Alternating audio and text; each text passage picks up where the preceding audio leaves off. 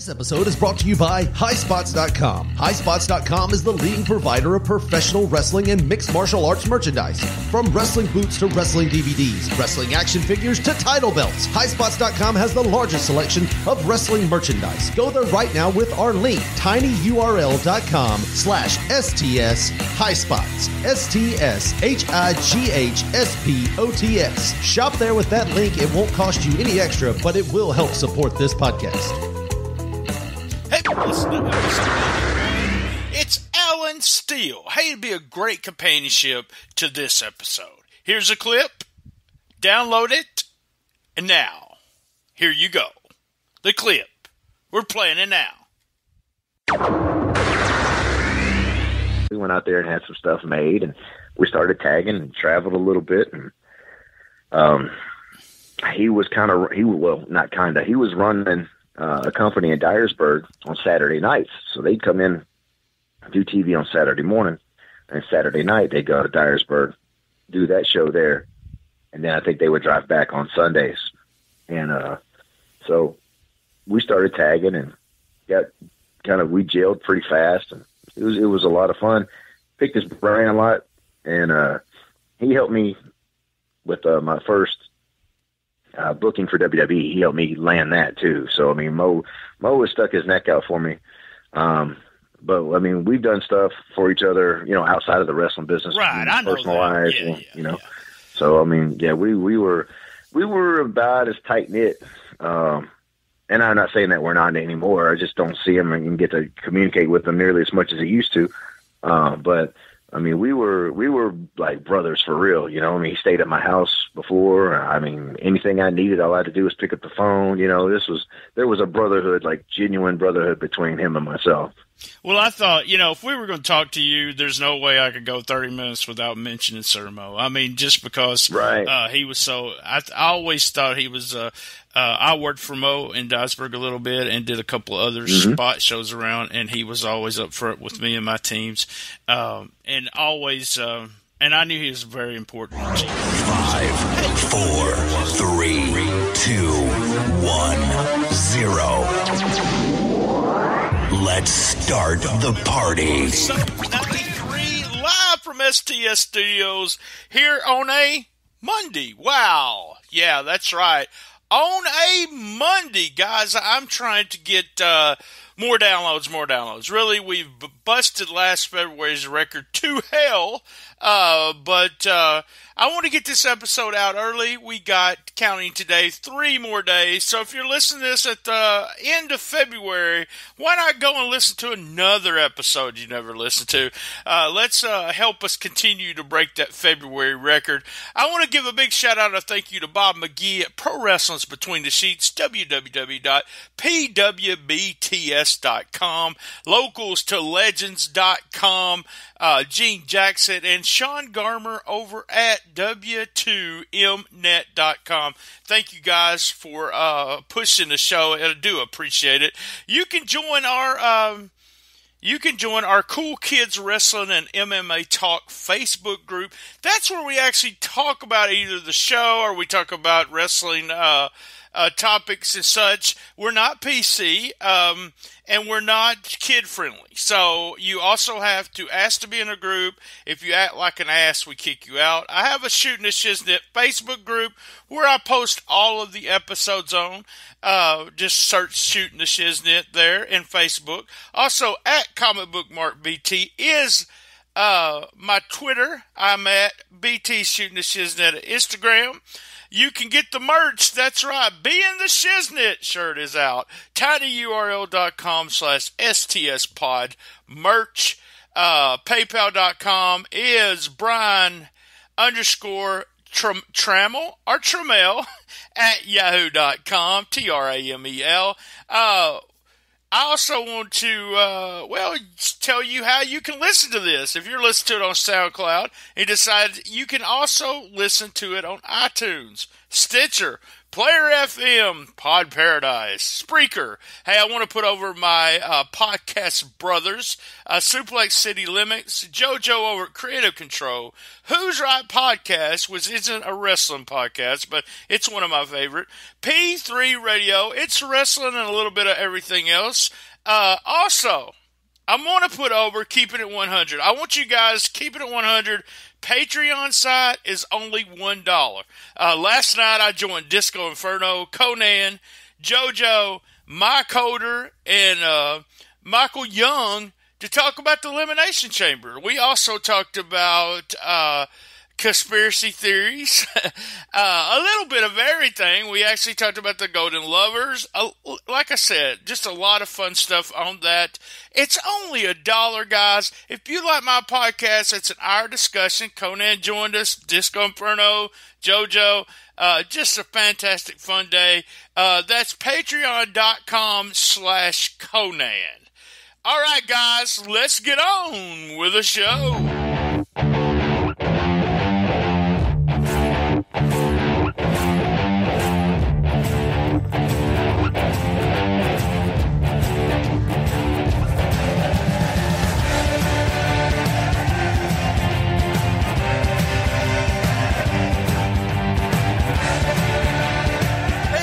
Welcome my guest this week, Rude. I got him sitting in the green room. I'm going to bring him on over. Now, Rude is let me just say, a tag team master. That's the best way to say it. And from the Memphis area, if you're listening in the Memphis area, you'll know who Rude is. If you're not, if you're listening from Germany, Australia, hey, we're going to tell you a little bit about Rude, and you're going to enjoy Shootin The Shiznit today. Hey, Rude, how the hell are you? Man, I am doing wonderful. I'm glad the rain has stopped around here. Good deal. Now, me and you've known each other. I always bring people on here I've never talked to before. Me and you've known each other for, God, I don't even know. I want to say close to 20 years, but that makes me feel old, so. Well, it's been 20 years for us. I think when I met you, we were still under the mask. You know, that's possible. I don't even remember, just barely remember that. And you just saying that reminded me that you guys did start under a mask. I want to start at the front, though, before you even started into business. As a fan, Rude, what were you a fan of, and when did you start being a big wrestling fan? Well, one of the things that I remember is every Saturday morning, me and my dad would get up and watch Memphis wrestling. That was the big thing around I live in the Jackson, Tennessee area, so that was one of the only wrestling companies that was on TV at the time. And every now and then, WWF would air Saturday night main events, but every Saturday morning we would watch Memphis wrestling. Jerry Lawler, Bill Dundee, Austin Idol, Henson Jimmy, Joe LeDuc, Billy Joe Travis, Brian Christopher, Spellbinder, and the list goes on. I grew up watching all those guys, Rock and Roll Express, all those guys. I remember watching Jeff Jarrett when he was just a skinny referee. Now he's going into the WWE Hall of Fame. Yeah, I know. That's the thing about it, and I've tried to explain it to people outside the Memphis area. If you grew up in that area and watched Memphis wrestling, it was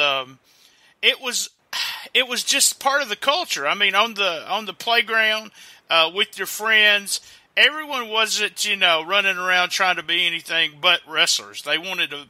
I'm Jerry Lawler today, or I'm There was always you was going to be someone that day, and it was because of Memphis wrestling, and so you big Memphis wrestling fan, WWE. Who was growing up? Who was your favorite wrestler? Actually, it was a toss-up between Jerry Lawler, Bill Dundee, and Austin Idol and SG. Well, I liked all, and actually, when Coco Ware did the Stagger League gimmick, he was my favorite at that time when he was doing the Stagger League gimmick. Right, right.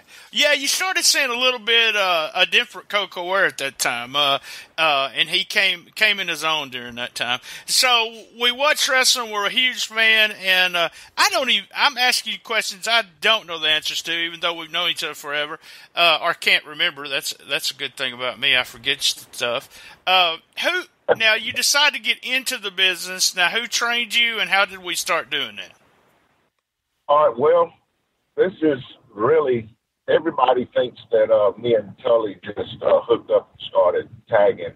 Actually, me and Tully are best friends, grew up together, graduated, we're classmates, played high school football together, and he was the other wrestling fan that I connected with. All my other buddies and everything, they would watch it every now and then, but I could depend on Tully catching every show that I called.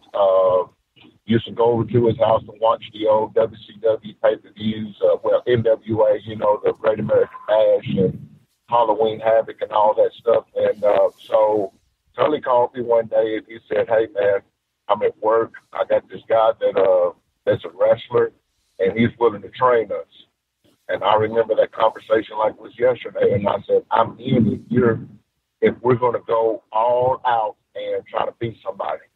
And he said, "Let's do it." So I know there's a lot of stories about us when we first got into business, how we were real stiff and was trying to hurt people.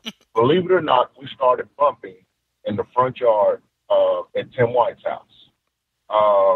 And Tim White had this guy named Wild Bill that was his actual that did the physical stuff with us. Right. And we bumped out in the front yard, learned how to bump in Tim White's front yard, and then we moved to I want to say it was South Fulton, Kentucky, to this guy Chris Anthony that had a ring set up in his backyard, and we would drive up there 3 times a week and work out in the ring. And Wild Bill and Chris Anthony was like, "Man, y'all are just too physical for us." I mean, seriously, that's what they said. So me and Tully would drive up there, and we would just go over what we knew in the ring. Well, Chris Anthony also owned a company that was running in Huntington, and he wanted us to wrestle there. So when we got our stuff in and everything, and he booked us, and our first night that we ever had a match, we won tag team straps. Imagine that. Now, were y'all naughty by nature then? You mentioned the hoods, but y'all were naughty by nature? Yes, we've always been naughty by nature. Wow. Yeah, that's... Go ahead. We were always naughty by nature, but we were under mask in our first match.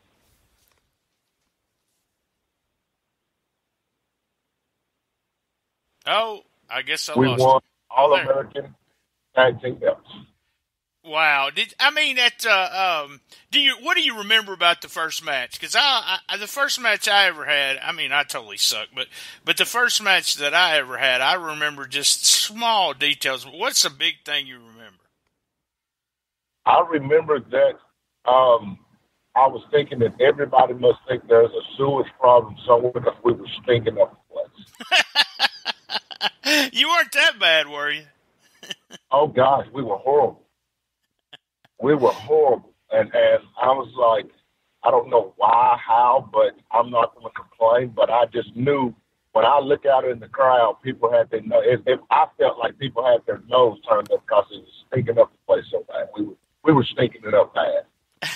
And the guys that we were working wasn't that great either, so I knew that we was going to have a sewage backup somewhere.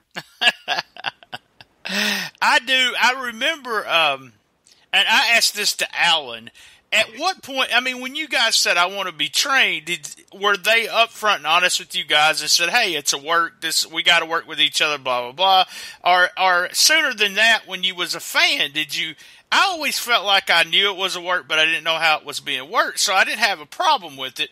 I just knew, I didn't know how they did it kind of thing, but were these guys up front with you guys Oh, okay. Oh, no. Oh, no. really?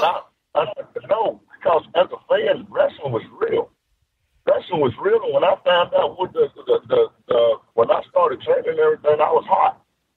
I was mad because, like, wait a minute, I've been betrayed all this time, but I still loved it. Right. Oh yeah, it didn't bother my love of it any to know how it was done. It did actually. I think I become more of a fan and wanted to be involved since I understood, what it took for one move to do the other, and in the storylines and such as that. You guys debuted, won tag team belts, and had the mask on. And what did y'all? I mean, in Naughty by Nature starting out, why Naughty by Nature? Was it because of the group was so hot at that time, or why was Naughty by Nature? Well, actually, and because me and Tully loves music, we love rap music, so we were tossing names around, and it was either Crucial Conflict or Naughty by Nature, and we chose to go with Naughty by Nature, and when we first started wrestling, we would always call ourselves Naughty by Nature, not the rap group, but the wrestling.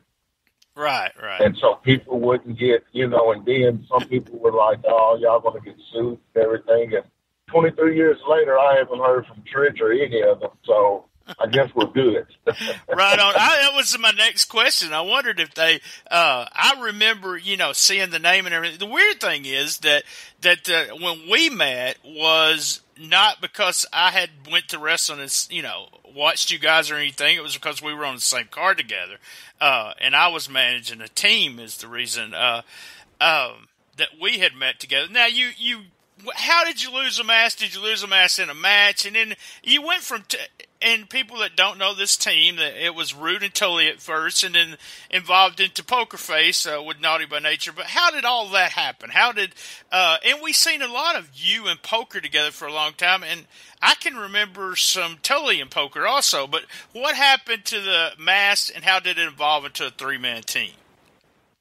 Well, like Alan was telling in his interview, Alan was one of the ones that was training up on the field. And me, Derek King, Lance Jade, and there was one other one, I can't remember, were the quote-unquote teachers. And Bill Dundee would get on to me about, you need to come out of that mask, facial expression sales. And so I kept pressuring Tully about it, and he kept telling me no. And here's the thing, and the story behind the reason why we wore masks is because we didn't want our foreheads looking like all the old timers from where they were juicing. So we chose black masks because it would be dumb for somebody to make us juice under a mask. In a black mask, and the blood is dark, and you ain't gonna see the blood. So that's why we chose the black mask. But anyway, I finally convinced Tully to come out of the mask. And one night after a match, we just decided, hey, this is the night. I mean, the spur of the moment. This is the night we're going to take them off. So we unmasked ourselves, and the fans went wild because they seen these two nice-looking black men that were very athletic and entertaining, and now they get to see their face. So, I mean, it was a new beginning, but I was glad to get out of those hot things too. Right. But and how Pokerface came along was we were doing shows for WWF, NWA, Mid-South, and it seemed like every week they would have us go out and help Poker win the match. And then in our tag match, they would always have Poker come out and help us win our match. So one night, me and Tully was riding home from Dyersburg, and I said, dude, we're always helping Poker. He's always helping us. Why don't we add him? Why don't we add that third member? And Tully said, are you serious? And I go, yes, let's add him. He said, well, you got a point. I said, all right, so I'm going to call him now. So I called Pokerface up. And I said, man, have you ever thought about becoming a member of Naughty by Nature? And he was like, are you serious? And I said, very serious. And he was like, hell yeah. So there we were. And, we added him, and he was a single guy. And he would manage us, tag managers, and everything just started clicking because we would hang out together, and we never took any crap. We used to go to the clubs all the time, and when one was fighting, all of us was fighting. If one had a problem, we all had a problem. If one pulled a pistol, the other pulled a pistol. So it was, I tell people all the time, naughty by nature is not a gimmick, it's a way of life for us. Because one for all for one. And, I mean, we just clicked on the road. I handled the bookings. Poker handled the rental car. Tully handled the other odds and end. He would figure out, what everybody part of the price was going to be on the rental car, gas going to and from. And, everybody had their role. So about you seeing me in poker tagging, Tully in poker tagging, Charlie got a new job and he was working second shift, so he couldn't work. He couldn't work at that time. So me and Tully poker would tag, and then when you would see Tully in poker tagging, is because I'm a high school basketball official or football official, and when I couldn't make a show because I had a game, they would tag. So that's how the mixture, and we were your modern day Fabulous Freebirds. Where if we had tag team straps, any three of us could defend those. So that's basically where that concept comes from. Right. And it worked. It did. You guys were over either as heels or babies, and you had people wanting to kill you at times. And then I remember being in Mid-South, and there was a section of guys that would always chant something. I can't remember exactly. Maybe it was something you guys would say on your interview, but they would do the exact thing when y'all were talking. It was just I was like, man, these guys are over. Okay, we're going to take a quick commercial break here, and I'll be right back. Well, I want to talk about you working for WWE and some later stuff you did. So here we go.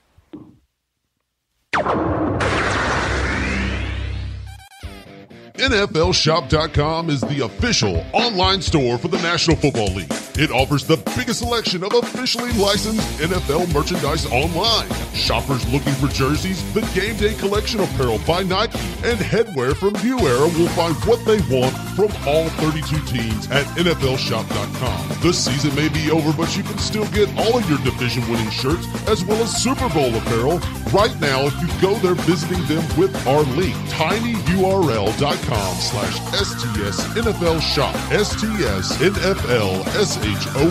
Shopping there with this link will cost you nothing extra, but will help support this podcast. Now, back to the show. All right, we're back with Rude. Rude, now you got some shots there working WWE on television. How did that come about? Who got you actually those spots working for WWE? Well, I used to get a lot of when WWE would come to Memphis, Derek King would always call me and go, "Hey, what are you doing? They need some extra bodies at WWE." Like I'm on my way. I'm telling my boss right now I'm taking the rest of the day off. I'm on my way. So Derek was responsible for the ones in Memphis. The television appearance that I made on Sunday Night Heat, tagging with Alan Steele. I listened to Alan Steele's interview, and this is the true story behind that. The true story behind that was the original booking was Alan Steele and John Michaels. Okay, Sir Mo called me and he said, "Rude, if I gave you a WWE booking, the date and everything, and where you're supposed to be at, would you forget?" And I said, "Hell no, I wouldn't forget that." And he said, "Good. Here's the 2 dates right here." He said, "It's you and Alan Steele going to Huntsville, Alabama and Birmingham, Alabama." I said, "Cool." And that's how that came about. Is actually it was John Michael, and supposedly John Michael I took it as John Michael either chickened out or legitimately forgot. But anyway, I don't know if him and Mo had words. I don't know. I didn't care.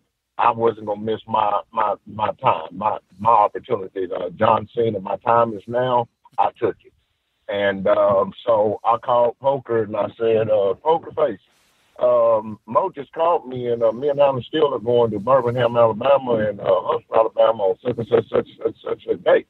And he said, "For real?" And I go, "Yeah." I want to go. We'll take my car. Hell, I'll drive. And I said, cool. So I called Alan and I said, look, Mo just called me. He said, yeah, I know. And I said, well, I just talked to Pokerface. And Pokerface said that he would drive. He would take off. We could take his car. And he started laughing. He said, cool. So I get in my car. I drive to Memphis. I get with Poker. We get together. We go to, I forgot exactly where Alan was living at the time. We pick Alan still up. And here the three of us off on our way to, I can't remember which one was first, but here we are headed to Alabama to do these 2 dates for WWE. We get there, and I remember it like it was yesterday. We're sitting in the locker room, and Sergeant Slaughter comes in, and he goes, we got a problem. We're short a guy. And I said, Sarge, he's a worker, and I point at Pokerface. He said, you got your gear? And Poker's like, yes, sir. And he said, well, get dressed, you're on. And Poker's not even supposed to be here. He don't even supposed to be here. Right. And he works both days with us. Awesome. Now, the second day at SmackDown Velocity, I didn't work, and I'm kind of glad I didn't work because I was a little sore. We had worked out or something, and Alan still about killed me, and I was very sore. And but Pokerface worked both shows, and wasn't even supposed to be there, And I thought, this is just he took a chance. What a lot of these guys these days don't know anything about. He made a sacrifice, and it paid off for him. So, and, he went on to do other stuff. He was one of the Undertaker, I forgot what you call the guys that held the flames and the, little hoodies and everything. He got to do all that. He ended up doing the deal with Cedric the Entertainer and Danny B, Dustin Starr, and all that. They've called him for, different stuff. And that's how it started for him because he took that chance. And a lot of guys don't understand about chance, but sometimes you have to make a sacrifice and just go out and go, hey, I'm going to take this chance. And he did that, and it paid off for him. That Tuesday when we were at SmackDown, it was a totally different atmosphere versus being at Raw. And being at SmackDown, I thought, man, I don't want to do this anymore. I don't want to chase this dream anymore. Pokerface would call me and go, hey, Raw's coming to Little Rock, Arkansas. Send your package in. I said, okay. And I wouldn't do it because I didn't want to chase that dream anymore. That night at SmackDown, I kind of gave up on my dream. What made you give it up? The attitudes. There were people that were riding other people's coattails, and we were sitting at catering, and Mick Tierney and Heinrich, the guy that did the Heinrich deal on. They had worked a dark match at Monday Night Raw, and we were sitting at the table watching the match, and one of the guys come up and he was like, "What is this garbage? And I'm thinking, who are you? You riding somebody else's coattail. I mean, the egos, and the attitudes in the locker room from SmackDown to Raw were just too different. It was like night and day. I enjoyed myself at Raw. I enjoyed myself at SmackDown, being around the old heads like the Benoits and the Malenkos and Rey Mysterio and all them, Kurt Angle. But, those younger guys that were trying to, they were still trying to establish their name at the WWE, and they were being real buttholes about it. So I was like, no, because I know me and my attitude. So I told Alan and Poker I don't want to be here no more. So that's a part of the business, you know that, and that's the part that if you don't like it, you can't be around it. And apparently it's changed a little bit, but I always felt that no matter at other places, even Memphis was like that to a certain degree for me. I didn't work Memphis television, but if you were there on a show with one of the major Memphis guys, you got kind of that attitude. I want to talk about, you went to Memphis. Did you ever work? I don't remember this, but did you guys ever work, just jobs on Memphis television, or was it y'all had your first run as the Clowns? Okay, so me and Tully, before we had poker,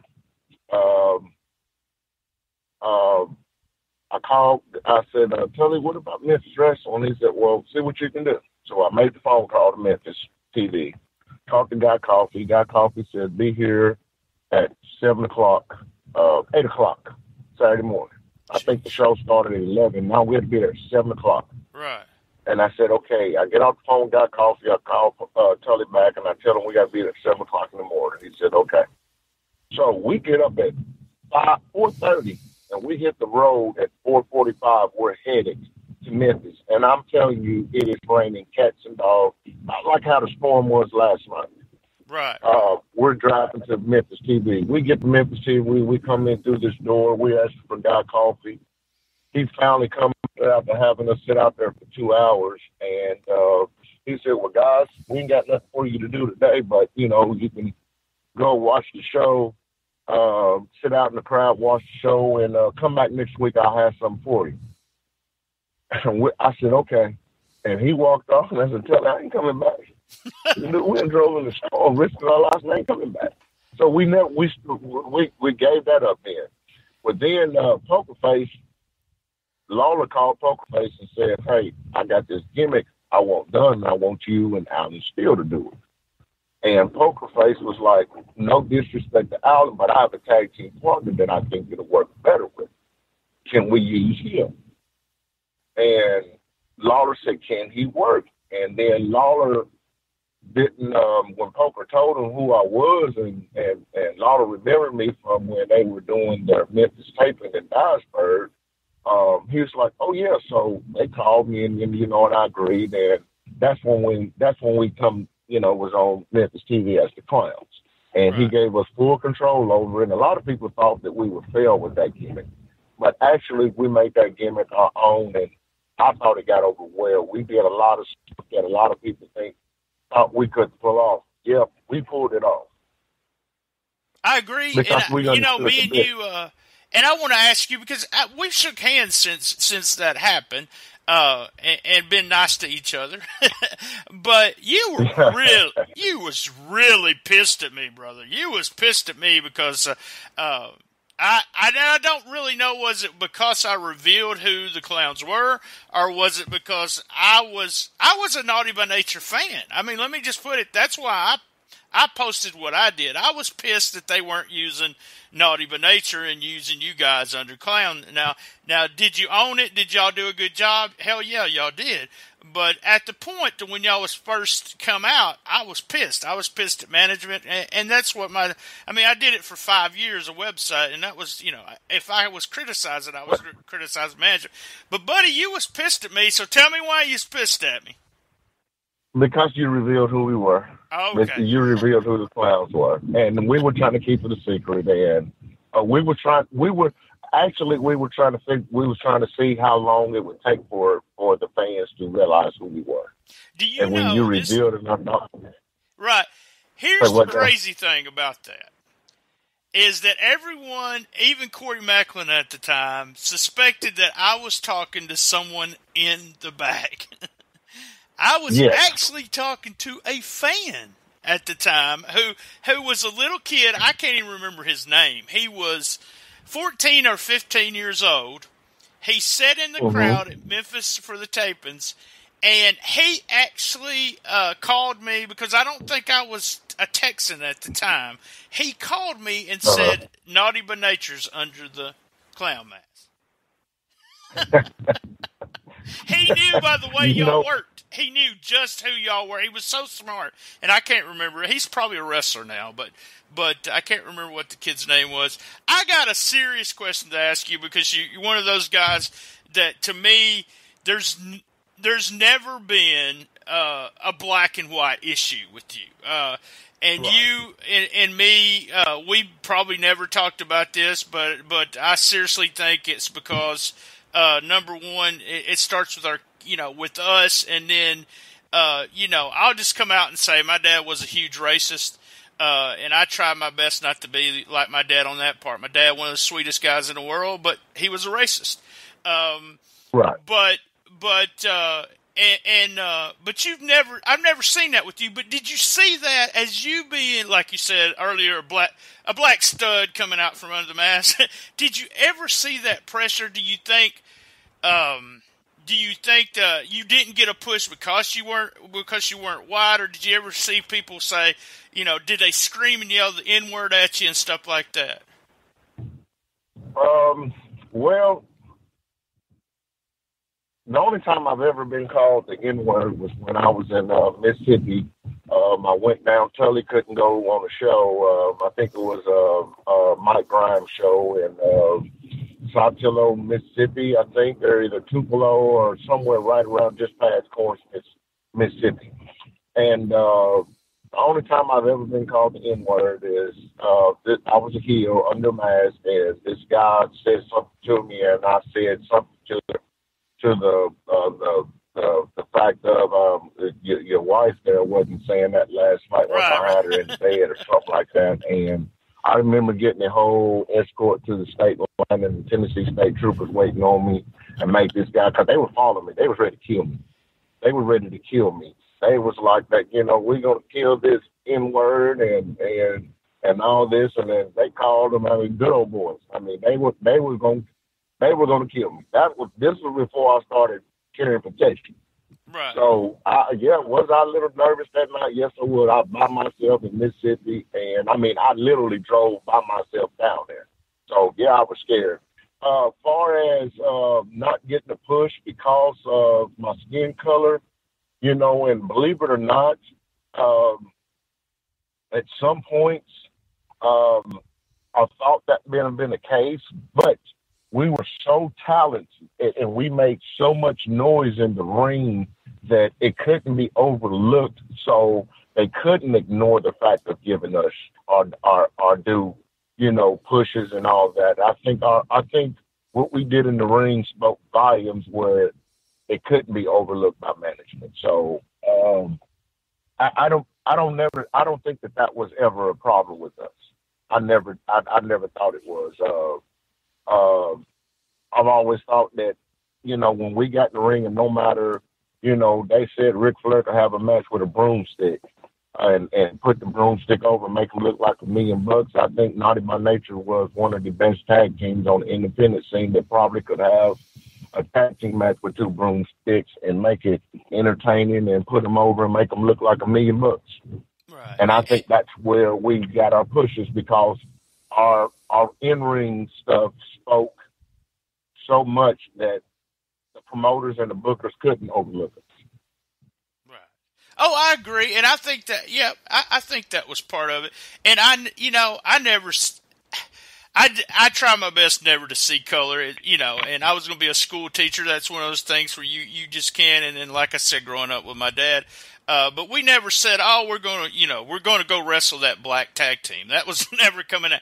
I want to give you credit. Right. You helped 2 of my guys. We were wrestling they were wrestling as Sex and Candy at the time, and Christian Jacobs and we were sitting in the crowd this night. I want to tell this story because you guys were super about this. You told us to come to the back. We went around the back. We didn't even go to the dresser. We went into the back, and you said, I want you guys to jump us, leave us laying, and then we're going to be gone for X amount of weeks, and y'all do whatever you want to do.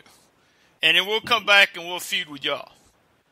And we was like, we're all in for it. So we jump you guys, beat you up, leave you laying, and then we made this spoof of Naughty by Nature for weeks. Yeah. And they were like, man, Rude and Tully's going to be pissed at y'all. Man, they're going to be mad at y'all. They're going to be mad for real. And I think, if I remember right, y'all were going to Chicago at the time. Yes, we were. And y'all came back. We were in the ring making fun of y'all again. And y'all came back, and you stiff motherfuckers hit us hard. I sold it because I had to. And I rode out of the ring. My guys rode out of the ring, and I remember saying to them guys, "Man, I think they're pissed for real." And so we come backstage, and and I actually had a tape for you and gave it to you, and y'all were all game for it. Y'all thought it was hilarious and thought it was awesome, but because y'all had came back from Chicago, y'all were stiff. So we thought maybe y'all were pissed at us. And also, I'm gonna tell you what. Going to Chicago made us stiff because I'm telling you right now, the stiff guys up there, you had no choice. You had to hit back or just get hit, huh? Right. We gave out a lot of receipts in Chicago. You're right. And then was it you in poker or were you in Tully? I don't remember. We worked, you were Total Chaos. It was just tremendous. I can't remember what the two of the three team was, but we ran where you run a single match, the first match, single match, the second match, we interfere, blah, blah, blah, and then y'all challenged us for a tag, for Gary White and them. Was that you? Yeah. Yes, oh, that was God. me. That was a hell of a match right there. Yeah. Right. Now, you're talking about everything that you remember. I do remember this. I remember me and Tully giving you a 3D. Oh, my God. That? Yes. You remember that? And I thought you broke my collarbone. Yes, and you told me it was fine. You kept saying, oh, no, that was good. That was good. You never would tell me that I fucked that move up. And man, you come down on my collarbone, and I thought I broke it. I thought you broke my collarbone. My shoulder hurt me so bad, but it looked good, and so I was just going with it. Y'all, man, I'm fine. Everything was good. No, dude, inside I was crying, bawling because my shoulder was hurting so bad. I remember that. I remember. You told me years later. Do you remember that 3D we gave you? Yeah, what? That hurt. Yeah, I just want to let you know. I'm going to go to record. It hurt. Well, you eventually told me that. Yeah. But I lied to you that night because it hurt. You did. You said, oh, no, that was good. I thought it felt horrible. It felt, when you do something in the ring and it feels good, you kind of say, well, it went good. When I did it, I didn't feel like I jumped, right or did anything right. And then when I came back, you said, no, everything's all right. And then later on, I think it was a couple of months later, you eventually said, man, I thought it was your collarbone. I thought it was a rib, but I knew you thought I'd broke something. So I do apologize for that. Yeah, I didn't get up. But a fat boy didn't get up. So. No, you got up. It's just your left arm, instead of putting it up under me, you put it on top of me. And when we came down, you came down and you planted right your forearm right on my collarbone. And I thought, oh my God, it's broke. Right. Yeah, that was crazy. That's crazy. Fun times though, guys. I want to thank you for coming on. Rude, and I'm having a hard time calling you Rude because I always call you by your shoot name in the back. So right, yeah. I do appreciate you coming on. It's been fun, man. And we was able to reminisce, guys. I hope y'all enjoyed it. Thank the listeners for downloading. Thank our sponsors, as you heard the commercials before and during the show. And join us next week. Same bat time, same bat channel. The best little wrestling podcast in the business. Be there. Love my mama. Hey, man.